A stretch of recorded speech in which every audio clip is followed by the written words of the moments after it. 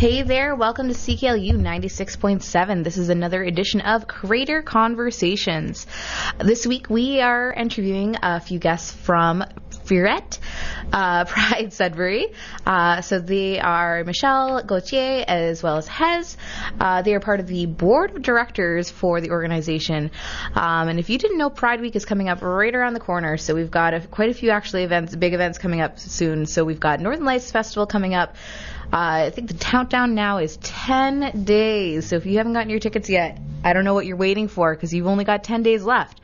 So Northern Lights Festival Boreal, that's coming up July 5th through the 9th. We've also got then the following week, 5th through the 8th, for Northern Lights Festival Boreal. Starting right the next day on the 9th is Pride Week here in Sudbury. So extending the whole week, there's so many different events going on. They're going to be doing a takeover of Memorial Park. They're going to be doing also obviously a Pride March. There's going to be a Pride Prom. There's going to be the Big Gay Cabaret at Ziggs is a really fun show that's going to be happening. So lots of fun stuff to get into. So this week, our guests from Pride are going to fill us in on what you can expect for this year's festival. On this week's edition of Creator Conversations, we have two special guests with us today. We have Michelle Gauthier and Hez, both from Fierte Sudbury Pride. So they're here to talk to us all about Pride Week that we have coming up in the middle of July. So first off, could you maybe give us some basics about the mission statement of Fierte Sudbury Pride and some of the dates for the Pride Festival? Gladly. Fierte Sudbury Pride, and this is just, off the top of my head, we're a not-for-profit, volunteer-based organization, and we really pride ourselves and strive to support, educate, advocate when we can, and celebrate the queer community in the city of Greater Sudbury. Mm-hmm. And this year, Pride Week is from the 9th of July to the 15th.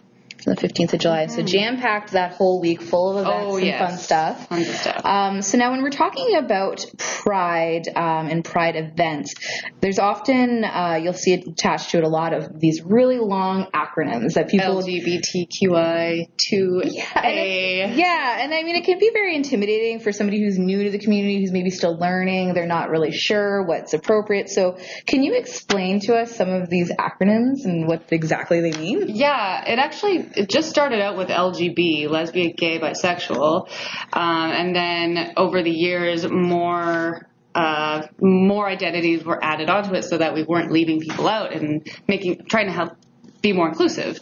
So we've got LGB, lesbian, gay, bisexual, T, transgender, Q, queer, 2S, two-spirit, which is indigenous, I, which is intersex, and A, which is asexual. And there are more letters, and I apologize for anyone's identities that I might be leaving out, but those are the ones that are most commonly used. Mm-hmm.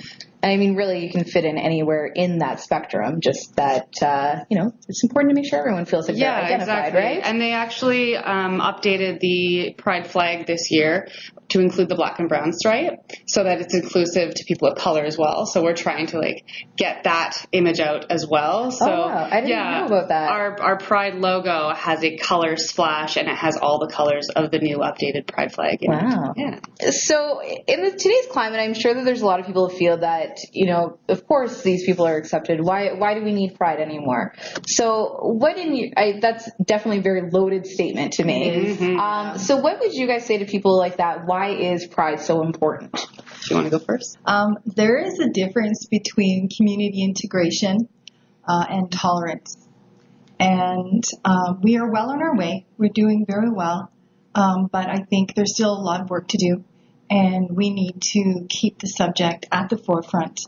And yes, we do eventually, in the big scheme of things, want to be, no labels. Everybody just live the way they live, love how they love, and that's okay. You are who you are, and your identity is your own.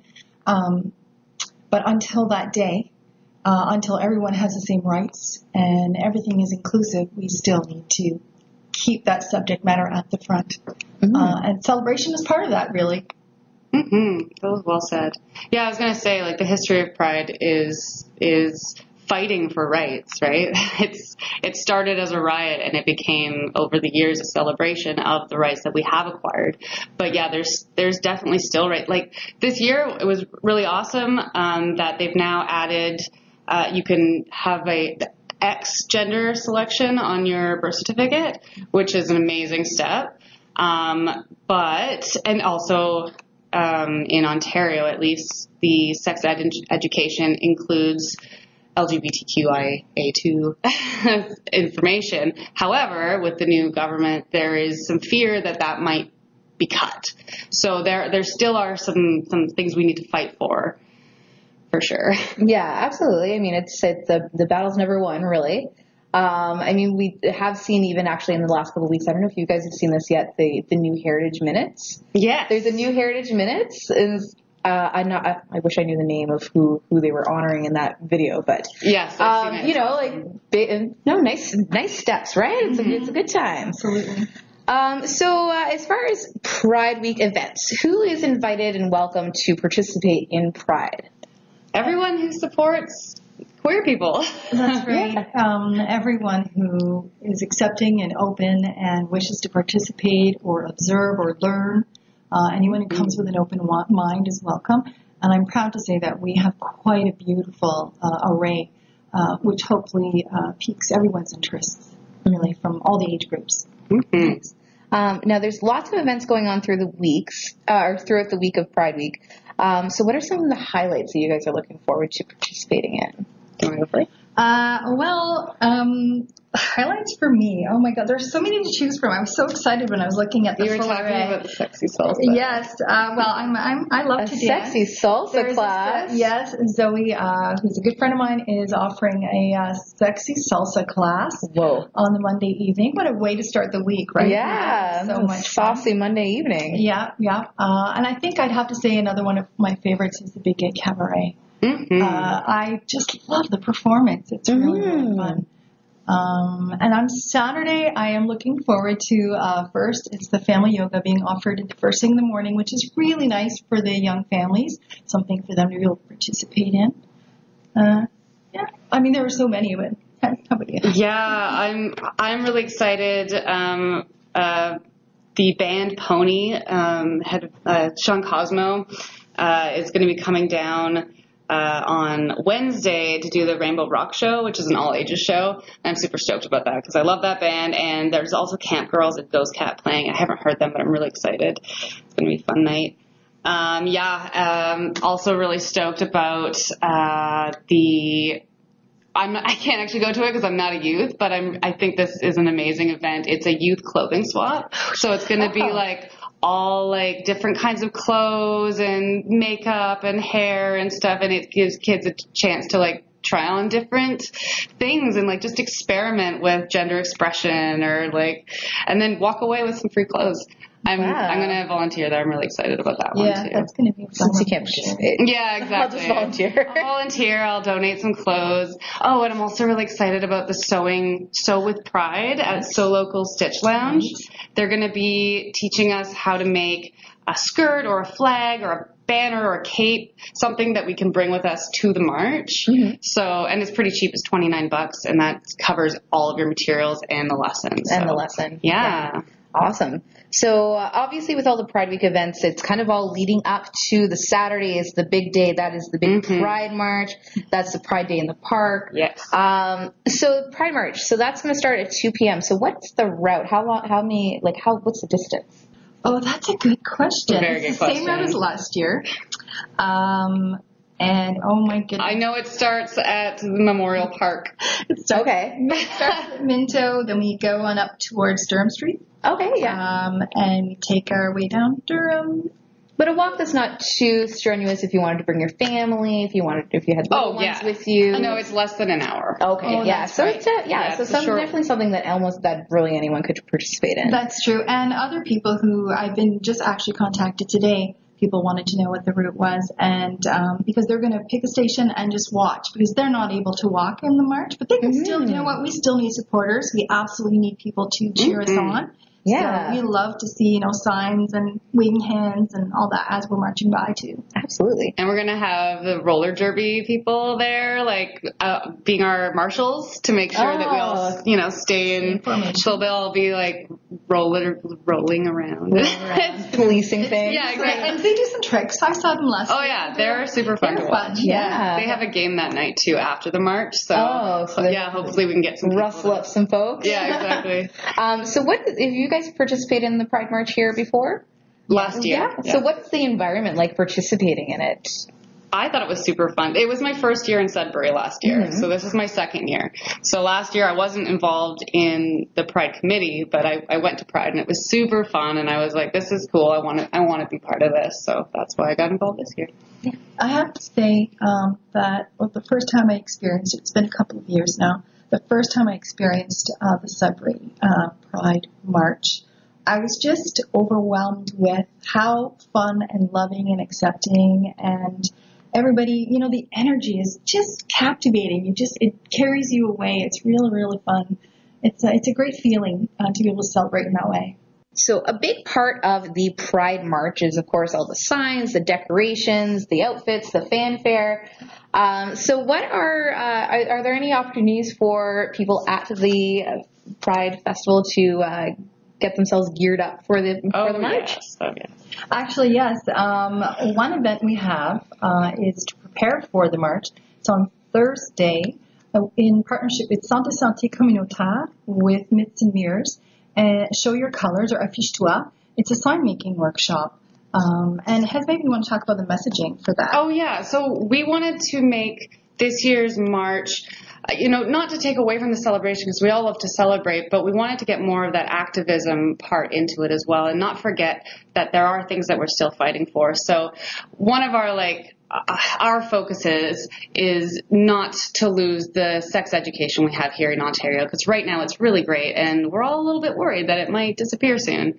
So yeah, we're hoping to get that message out. So we've partnered with Santé Santé and Myths and Mirrors, and hopefully to make a bunch of different signs that people can bring to the march, so that as well as their bright, colorful, awesome outfits, we also have signs that are asking for what we want, the change that we want to see, and the stuff we want to keep, that it's actually awesome.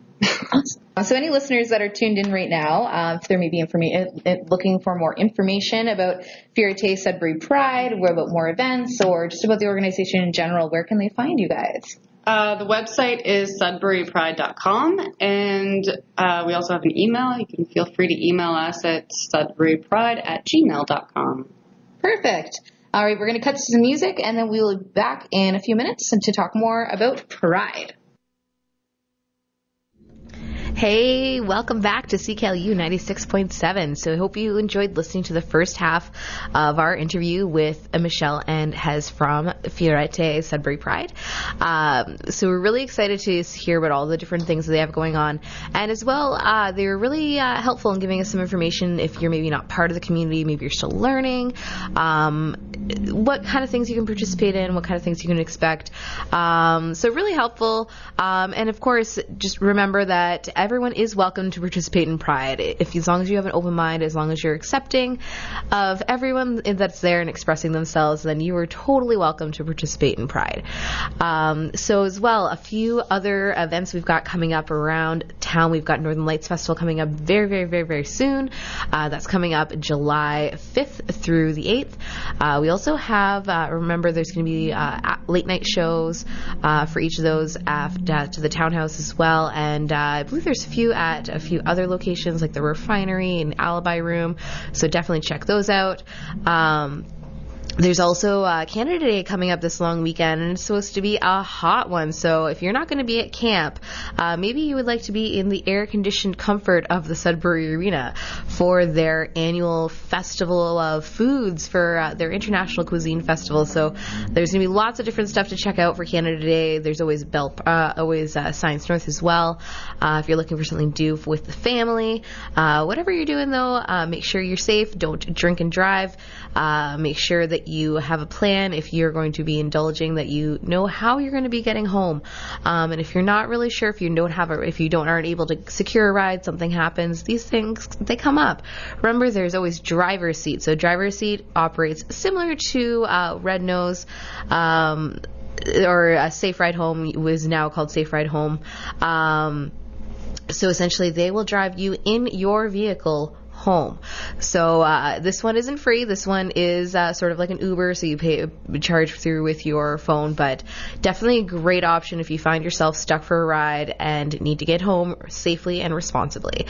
So we're going to go into a lineup of music here. So this is going to be some of the performers that you can look forward to hearing over the weekend and over Pride Week. So that is July 9th through the 15th. So on the one night, we're going to have Rainbow Rock.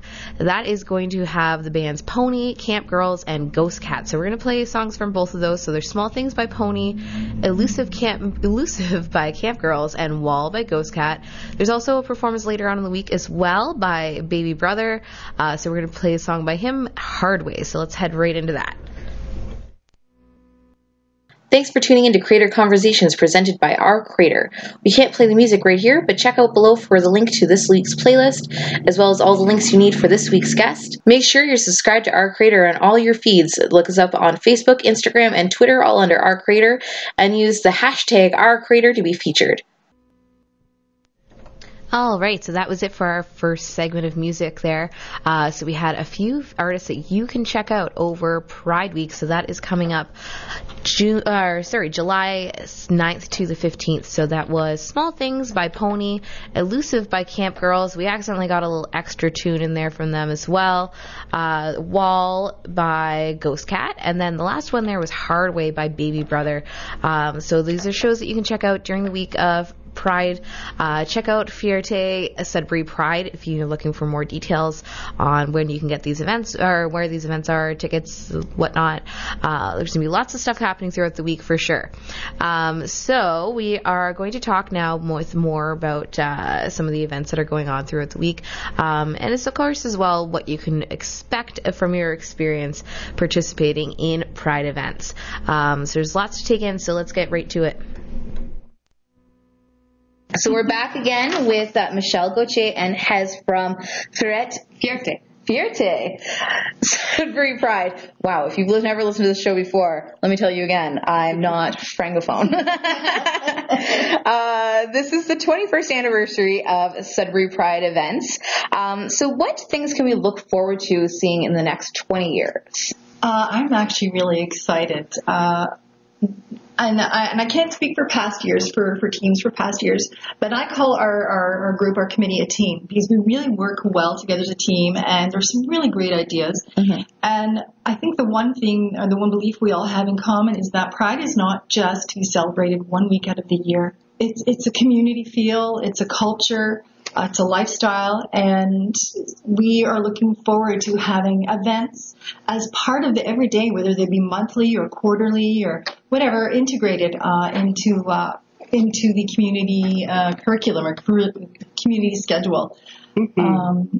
And that's everything from dance to a speakeasy to whatever great ideas we come up with or that people bring to us. Yes, bring us your ideas. Now, do either of you happen to remember maybe the first Pride event that you went to yourselves? It doesn't necessarily have to have been a Sudbury event, but... Mine was in Vancouver because that's where I'm from. And for me, well, this is one of the reasons I moved from Vancouver too, is that it was very, very crowded, and it was just a bit too much for me, and it became a bit more of a drug party than a Pride thing. And when I was here last year, I didn't see any of that. It seemed more like family friendly, and I liked the small community feel, and it felt like, like you see people that and I don't know, it's just such a different feel in Sudbury than in a big city. I felt safe in Sudbury, whereas in Vancouver, I was like, I don't know who's here to support and who's here to start a fight. Yeah, who's here to party and who's here for the real reason they should be there. So yeah, I 100% prefer Sudbury Prides. What about you, Michelle? Do you have any memories of Prides? I do. They're not that far back, however, but interestingly, the first Pride celebration I went to was not for my own self. It was for a good friend of mine. And I really loved the, I'll say like has the small town feeling, but I really loved everybody was hugging each other and happy Pride. It was just so beautiful. To see, someone walk out from La Fromagerie, say, a little kid, and with a sign saying, "We love you," and, a whole family walking hand in hand. And by family, I mean, like, not what we consider your stereotypical, the family walking hand in hand and just so thrilled and loving, because that's their description of family, and we are appreciating and loving that. It was really a great thing for me to experience. Mm-hmm. Yeah. I don't know about you, but like when I see like a same-sex couple walking down the street holding hands, I'm like, yeah, you go. Like, yeah, you guys are having the greatest day. Yeah. There was a young couple recently who were stopped. They wanted to take a picture.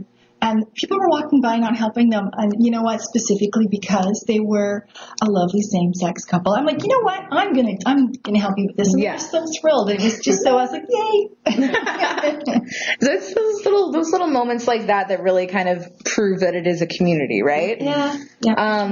So several of the Pride Week events are geared towards family, inclusive to families, or are geared towards young people. There's a Pride prom happening one of the nights at STC. So what are you hoping that youth will kind of take from seeing all these events and participating in Pride? Well, we want to get them involved, right? Like right now, there are some youth groups. There's STACY, the Sudbury Action Center for Youth, and TG and Ourselves, and Chicago McQuay. They all have youth groups. But other than that, there's not a lot. From the youth that I've spoken to, and I'm a youth worker, so I've spoken to a few, there's not a lot of real community with a real queer community for youth. Like, there's no place for them to gather. There's only Ziggs, and that's of course 19 and up, right? So, but Ziggs does have a youth night that they have. It's like an all ages night, so that's cool. But yeah, just getting them more involved and more connected to their community. So this is a good way for them to meet other kids like them and maybe make some friends, and it's also a valuable opportunity for them to get to meet adult people that, have already been through exactly what they're going through and come up the other side. Totally. Well, I also think it's, I work for the Child and Family Center, and there's a wonderful event, the Pride Barbecue, coming up, and it's in partnership with Children's Aid Society, Greater Sudbury Police Youth Initiative, SASSY's in there. We've got quite a beautiful partnership. And it's really great for the youth to see that the adults really care. There is a community out there. Here's the services. This is what they look like when you need us. If you don't need them, great, awesome, but we're here anyway. Mm-hmm. Now, we've mentioned before in the interview that the issues that arise over Pride for the community, they don't just disappear at once Pride Week's done. Those continue on year round. So what are some resources or some advice that you would give to local youth that are maybe needing some support? Well, advice is there's lots of people out there who want to support you. If it's not your immediate family, there are lots of other adults who want to be there for you, and other people your age who want to be there for you. And some of the resources for all ages, and actually if you go on our website, we have a tab called Rainbow Resources, and it lists everything. But TG and Ourselves is a fantastic resource for any gender nonconforming person. The Chicago McQuay Health Center has great resources. Laurentian Pride, obviously, SASSY, as I mentioned, and NISA, the Northern Initiative for Social Action. Yeah, they have some things there as well. There's lots of different helplines you can call if you're not comfortable, outing yourself to another person who will know who you are. You can call a helpline. There's even text helplines for people who don't want to call. So there's lots of options out here in Sudbury. It's actually really exciting. And if all else fails, reach out to an adult that you trust, right? Yeah. Reach out to somebody. Email us. Absolutely. SudburyPride@gmail.com. We will talk to you. Yeah, you guys will talk to them, set them up, point them in the right direction, whatever they need, right? Mm-hmm. So maybe there's people out there listening right now that are wondering how they can help as Fierte Sudbury Pride grows, either this coming up in a few weeks for the actual Pride Week event, but maybe also continuing forward to plan next year's event or to be on the ground floor for some of the new projects you guys are working on. Absolutely. So there must be lots of openings for volunteers. There is. We are volunteer based. I cannot stress that enough. We have no paid positions, and we love volunteers. And you can reach us via Facebook Messenger on our page, our website, sudburypride.com. Email us at sudburypride@gmail.com. We welcome volunteers, and there's something for everyone. Don't have to worry that you don't have a specific skill. We all just fit in there, and we welcome. Just the fact that you want to help is enough. Moral support, even. Everything is. Yeah. Now, how did the two of you become involved in the organization? How did I become involved? Involved as a person. Yeah, involved as a person. I don't know. When I came to Sudbury, I just started getting involved with everything queer that I could find. So I partnered up with the Queer North Film Festival, and through that that's where I met Danielle, who's the other co-chair for Fierte Sudbury Pride, and I met Aiden through various things. I met people through that, so I just met people and then just asked. I said, I want to volunteer, and they said they needed extra help with communications, and I was like, I can do that. And that's something I could do. Yeah, totally. I've always given back in one way or another, different organizations, and I was on the board for Ms. Samir's, and I met Aiden. So it's funny that you brought Aiden's name up.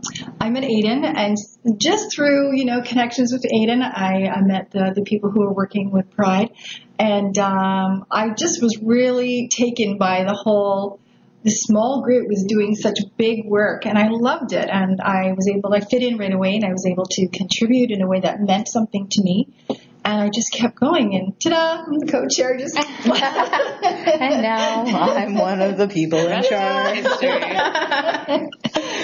Oh, man. All right. Well, thanks so much for coming to talk to us today. So can you give us one more time, where can we find more information about Fierte Sudbury Pride, and when are the dates for Pride Week? So Pride Week is July 9th to 15th, and you can find more information on the website, sudburypride.com, on Facebook, Fierte Sudbury Pride, or emailing us at sudburypride@gmail.com.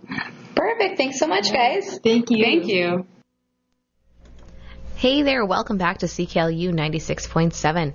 So this hour we have been talking with the folks from Fierte Sudbury Pride. So we had Michelle and Hez with us this week. So we got all the details on what you can expect for Pride Week. So that is coming up July 9th to the 15th. So there's lots of good fun stuff going on. There's going to be lots of family activities, lots of youth activities as well, which is really important. So really excited to check some of those events out for sure. So we're going to go into a special kind of playlist here. So we're going to playlist of 3 female artists from Canada who are queer identifying. So the first one is going to be Fierte Pride, Premonition. Then we'll have Girlfriend by Rhea May, and After All by Charlotte Day Wilson. Charlotte Day Wilson you'll actually be able to catch in Sudbury very soon for Up Here Festival. She's going to be performing at the Grand on Sunday, August 19th. So just about to close up the whole festival. It's going to be a great show for sure. So definitely check that out. Up Here is going to be going on the whole weekend. So we've got that to look forward to as well. So that's coming up from the 17th to the 19th. There's going to be lots of fun things to check out over that weekend. Lots of new murals being installed. Lots of wild and wacky surprises. So definitely keep your eyes peeled for what they're up to. You can get your tickets right now. Right now, if you wanted to get a full passport, I believe they're $90 to grab for a full weekend of all that entertainment. So definitely worth the price, I'd say. So let's head into our playlist here. So again, that's Premonition by Fierte Pride, Girlfriend by Rhea May, and After All by Charlotte Day Wilson. Thanks for tuning in to Creator Conversations presented by Our Creator. We can't play the music right here, but check out below for the link to this week's playlist, as well as all the links you need for this week's guest. Make sure you're subscribed to Our Creator on all your feeds. Look us up on Facebook, Instagram, and Twitter, all under Our Creator, and use the hashtag Our Creator to be featured. All right, welcome back to CKLU. This is closing out an hour of Creator Conversations. So this week we have been talking with the folks from Fierte Sudbury Pride, getting all the details on Pride Week coming up July 9th through the 15th. So definitely check them out on Facebook to see all their different events. As well, you can look them up on their website. So if you happen to be looking for any resources, you can also check out there. They have lots of great resources you can access year-round, as well as information about how you can get involved yourself in the organization. So we're just about to sign off here, so listen in because we're going to have 6 series on very shortly here. And in the meantime, have a very safe and happy long weekend.